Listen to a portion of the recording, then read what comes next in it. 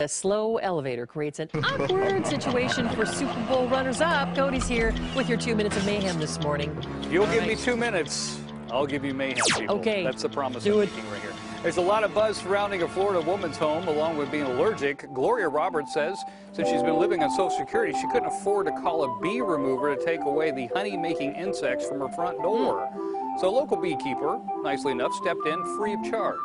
He calms the bees with a little smoke, then he breaks down the walls and finds a hive. Finally, an hour's worth of vacuuming sucks the bees out of Gloria's yard into a box, and he leaves with 60,000 bees. Wow. Whoa! Oh my gosh. That would be the bee mother load. Well, I guess it is. Mother bee load.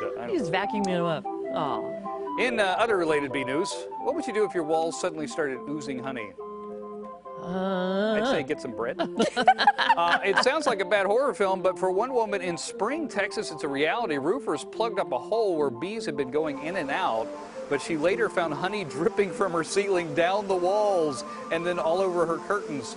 She said she's been mopping up sticky puddles of honey all over her floor. The owner says crews smoked out about 50,000 bees, but they did not get the queen.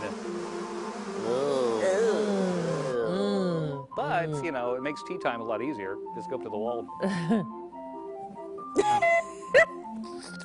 Anyone who's ever covered an NFL game or watched one in a crowded area of luxury suites and boxes knows that the post-event elevator is a fickle, fickle creature. Sometimes the elevator comes right away and you're whisked to your destination. Sure. But sometimes, after your team blows a 25-point lead to lose the Super Bowl, the elevator is at least 15 minutes behind schedule. Oh, and then it's suggested that you take the stairs with some very pumped-up Patriots fan.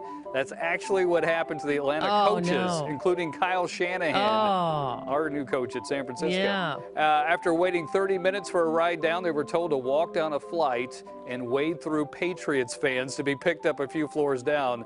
But they were forced to wait another 30 minutes there, too. Oh, God. Come on. Talk about your worst nightmare.